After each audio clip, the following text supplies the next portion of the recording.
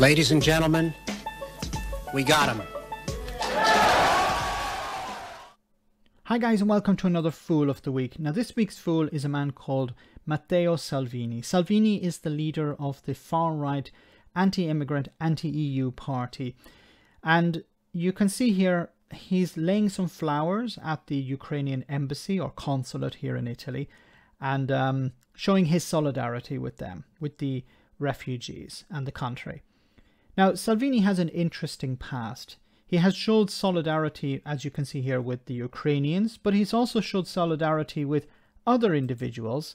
You can see here in the European Parliament posing with a pro-Putin t-shirt on. Once again, showing solidarity with, whoever needs it. And he also has posed at the Kremlin wearing this t-shirt, which is showing Vladimir Putin in some sort of military attire. There have been allegations that Salvini's party, the League Party, have received money from the Kremlin. He has been invited there on a number of occasions.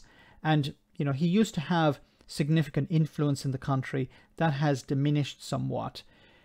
So he likes to take advantage of situations, try to, increase his position in society.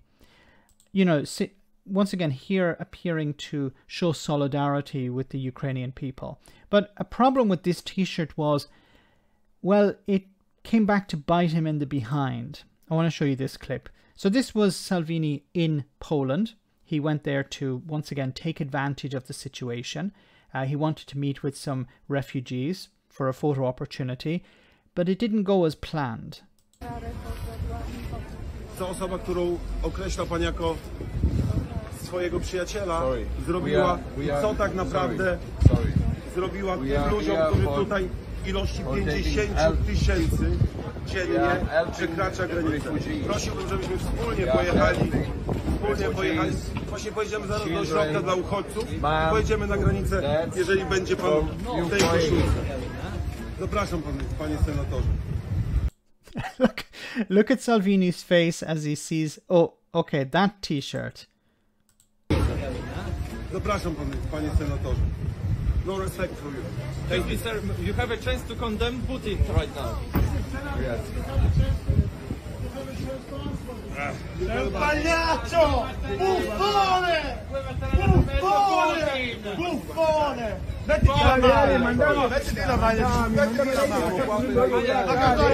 Mettiti la maglia di Putin! Cosa stai aiutando? Sei un pagliaccio! Buon lavoro! Ma vai a casa! Vergognati! Mezzo Putin 2003! Wonderful. So I'm sorry I wasn't able to translate all of what the Italian journalists were saying. Thanks to my friend on Discord for translating what the Polish man was saying, which is, ironically, the Polish man is from a far-right party there. But Salvini wanted to go to Poland to take advantage of other people's misery. He wanted to use this as a tool to elevate him politically in Italy. He's somebody who likes to take advantage of others and in order to boost his own image.